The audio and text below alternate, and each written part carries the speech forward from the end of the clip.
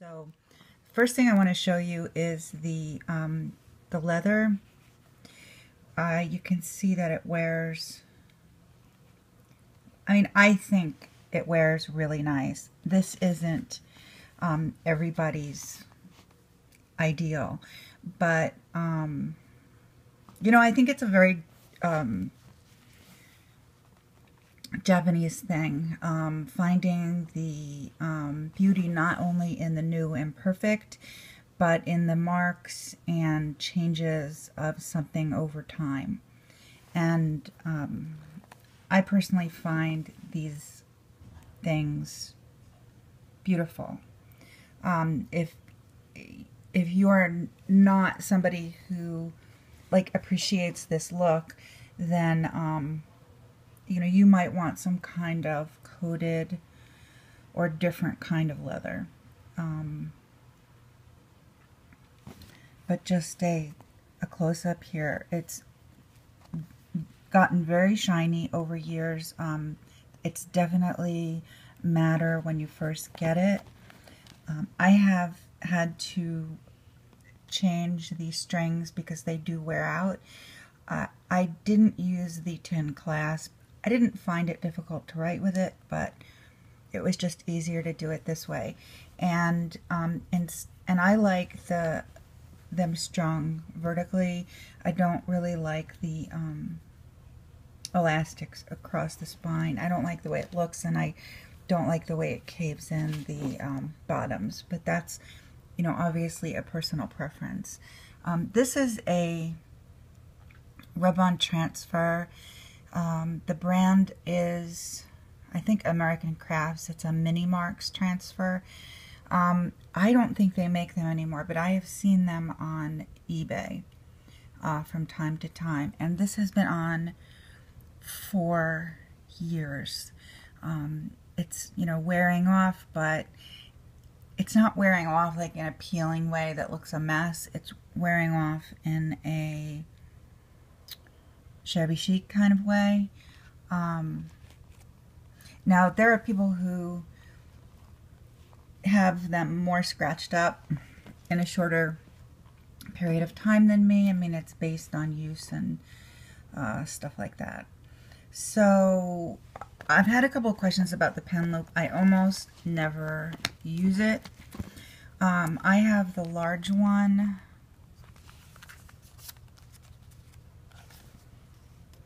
And I like the Midori products. I really like them. I like the elastic bands. I know that there's a lot of alternatives, but most of the things work as they were intended, last really well, and are easy to use.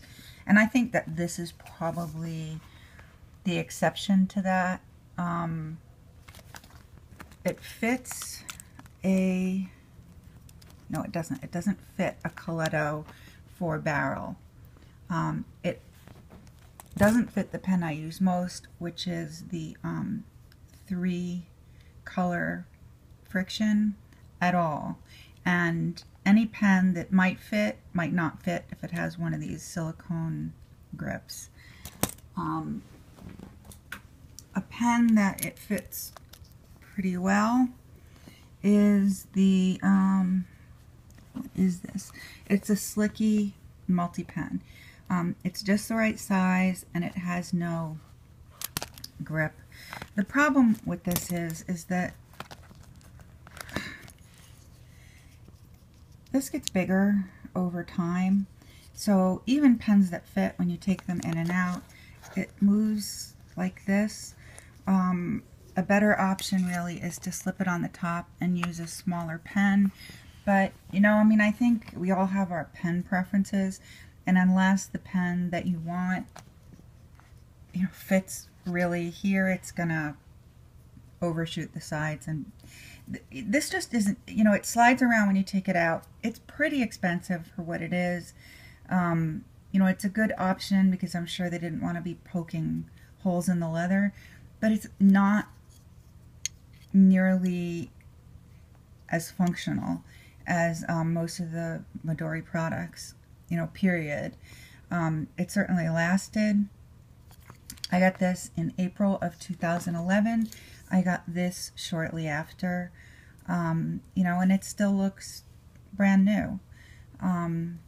You know, it's not going to fall apart, but it's just fiddly, and it's kind of a pain in the neck. Now, the other thing I wanted to talk about is this is the Hobonichi.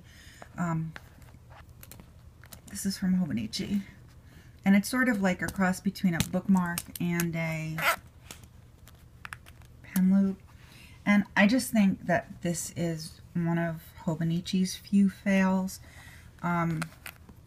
It came in a bunch of colors, but it's just sort of painted. It's not, you know, a gold metal. It's a gold painted metal. And when you put the pen in and out, it sort of scratches on the leather, which is going to wear it. It also, when you do the pen clip, this is where the paint starts chipping first. And it just feels cheap. I mean, if they came out with something like this in a more sturdy, better model, for me, that would probably be a good idea. Although I found I didn't like carrying my pen there. So that's that. The other thing I wanted to show is, I think a lot of people have questions about these, how well they're going to last.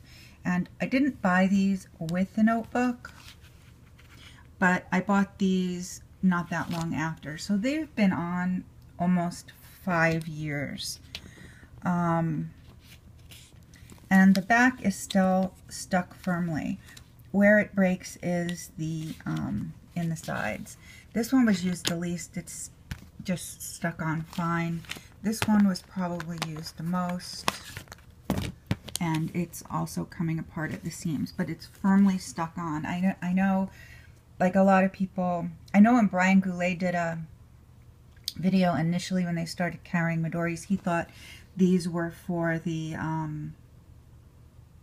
notebooks, but they're not. They're meant to stick on the leather, and they do stick on the leather. Again, this one is okay. I mean, it's probably because these two are three-sided. You know, so they don't have the same force on these edges. But, you know, if you ever look at these and think, wow, that's really expensive for a pocket,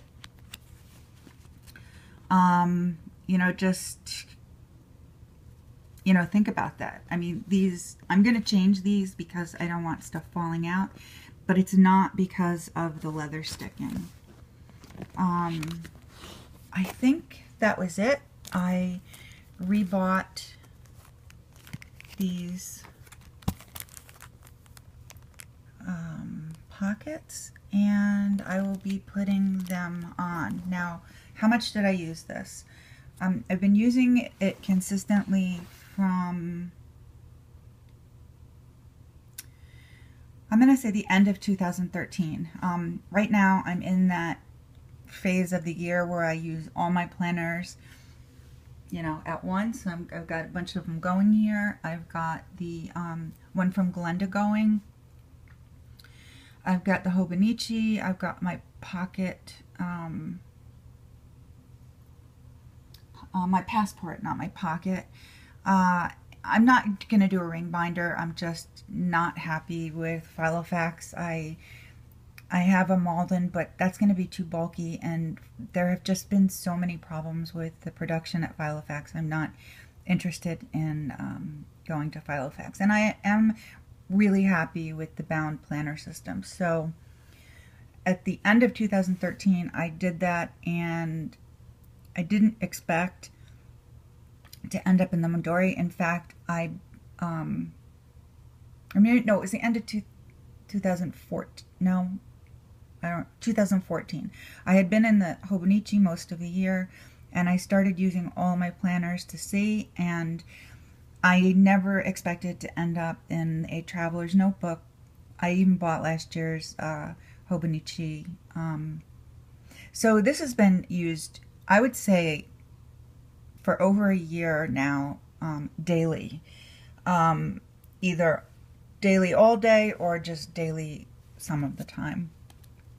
And it's really held up really, really wonderfully. And I guess that's really it. I think I talked about everything I wanted to talk about, and I hope that gives a different perspective on how things look, how they wear, and a few of the products that were sort of fails for me. So thank you. Thanks, guys. Thank you so much for watching, and have a great day.